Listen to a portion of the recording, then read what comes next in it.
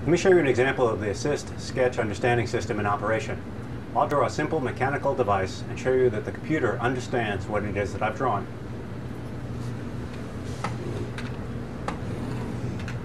I'll start by drawing a simple hill. I'll anchor it to the background. I'll put a little cart on the hill, give it wheels,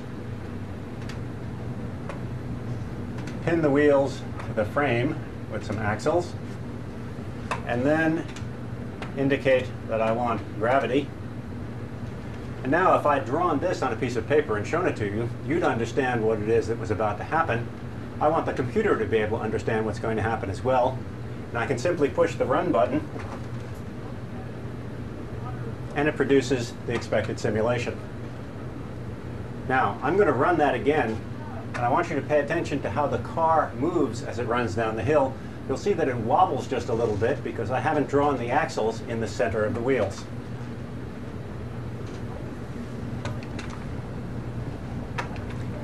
Now, one of the nice things about an online environment is we can have the advantage of having it feel like paper and yet be able to do things that are not possible to do on paper. For example, I can take this and decide that I don't have it in quite the right place, and what I'd really like to do is move it just a bit and put it over here. Then I'll run the simulation again with my new conditions. And finally, we'll go back there one more time. And this time what I'd like to do is make the simulation a little bit more interesting and a little bit more complicated. We'll add a speed bump and anchor it to the frame. And we'll add a pendulum. And now let's see what it is that our system is going to do in operation. It still manages to make it over the speed bump and head on down the hill. Now, let me try another device. This time, something a little more similar to the kind of thing that might happen in a real design environment. Here you see I've circled all of my previous drawings, and I'm just going to get rid of it by saying, scratch that out. And let's try a simple little marble game, the kind of thing that we might have in a real design environment. I'm going to draw a collection of boards for the marbles to run down. I'll anchor them to the background, put one more board down here,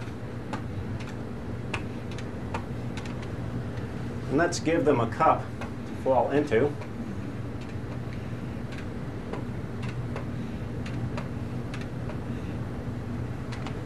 And just to make it interesting,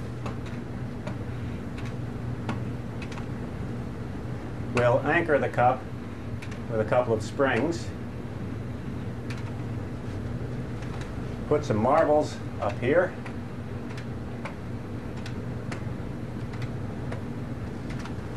okay, now let's see what this does.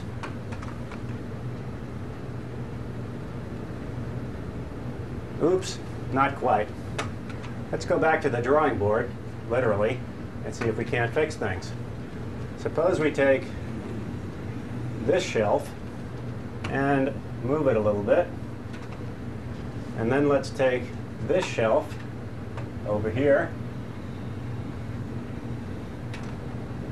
and move it a little bit. And now, let's try the device again.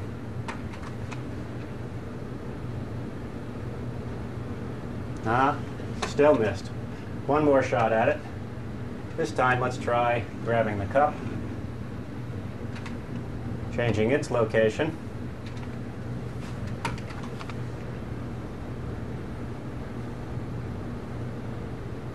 All right, we've succeeded.